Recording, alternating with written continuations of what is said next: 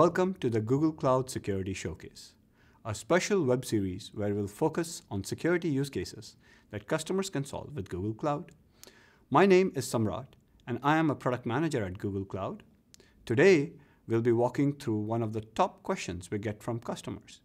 How do I prevent a data breach via personal storage buckets on GCP? While this is a complex topic, we will provide a simple explanation of how you can mitigate this risk on GCP using a unique feature called VPC service controls. Most breaches occur either because 1. Policies are complex and are easy to misconfigure, or 2. Clients with broad access to data have been compromised. In this demo, we will show how to create a defense-in-depth posture assuming that a client to cloud storage has been compromised. Before we jump into the demo, it's important to understand that there are 3 network interfaces to a managed public cloud service like Google Cloud Storage. So the 3 network interfaces are from the internet, from a VPC network using private access, and between resources of cloud services. The last network interface is least understood and is generally ignored as part of a security posture, but it is one of the more important network interfaces because it's a very high bandwidth way of moving data outside your control. And in today's demo, we'll cover that.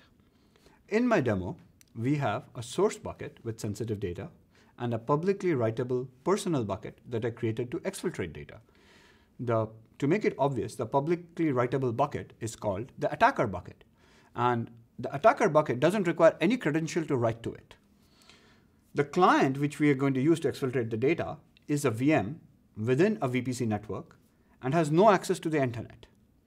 We will assume, for the purposes of this demo, that the client has been compromised and therefore the shell is being used to exfiltrate data. With this, let's jump to the demo and to the command line of this private VM inside your VPC network. So as you can see, I've got the commands in my memory, of the shell memory, to make it easy for you to see, right? And the VPCSC secure bucket is the bucket which contains sensitive data, as we see here, right? It has employee PII, which is the sensitive data. I've created an attacker bucket, and even though I have no access to the internet, I do have access to GCS. Therefore, I can access all resources on GCS like the attacker bucket. Right now, the attacker bucket has no data in it. So how hard is it to exfiltrate this data once I have compromised the client? It's fairly trivial. As we'll see here, I could run a single command like a sync command, right? That effectively copies all data from the source bucket to this attacker bucket. As you can see, all the data is copied at very high bandwidth on the cloud backend itself. So now if you look at the attacker bucket, it contains my employee PII in it, and the data has been exfiltrated.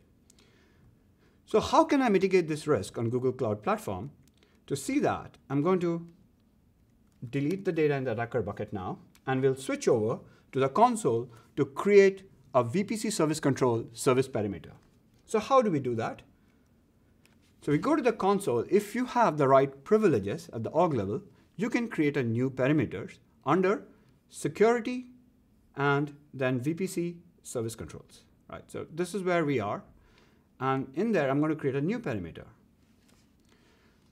In the perimeter page, I name my perimeter. So let's call this the production perimeter. And there are 2 things that I must do in order for the perimeter to work. First, I have to decide what are my production projects that I would like to include into the perimeter. For that, I'm just going to do a quick search. And this is the VPCSC compute project, has the shell that we were just looking at. So it contains the network of that VM. The other project that I must protect is the storage, where the sensitive data is. Let's say, for example, if I had a BigQuery data set and I wanted to protect that too. So I'm going to select that, and I'm going to add these 3 projects to my perimeter. After that, I must define what services do I want to control using this perimeter control. And for the purposes of this demo, I actually just need one service, which is the storage service, but I'm just going to select everything. And why not, right? I'm going to say this is a highly secure environment, and I want to select all the services and make sure those services are protected by VPC service controls. So thus, I have 21 services that I have protected here, and I'm going to save this perimeter. At this point in time, the bucket is no longer accessible from the internet, right? I cannot access the GCS bucket from the internet.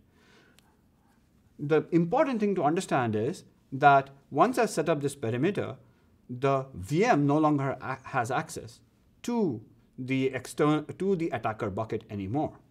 So let's go back to the command line and repeat that exfiltration attempt that we managed to do so easily. So here's the rsync command that had exfiltrated the data before. Let's run it.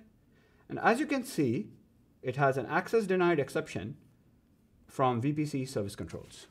Thus, even though my VM is inside a privileged network and it continues to have access, as you can see, to the sensitive data, which I do need for my business purposes, it no longer has access to the attacker bucket, right, anymore, and I cannot copy the data to the attacker bucket anymore, right? So for example, if I try to run this rm command, which is actually trying to operate on the attacker bucket, I can no longer operate on the attacker bucket anymore. Thus, VPC service controls provides you with a key feature that allows you to obtain the benefits of using managed public cloud services with the security of a private cloud. Thank you for tuning in. Please visit cloud.google.com/security for more content from Google Cloud experts.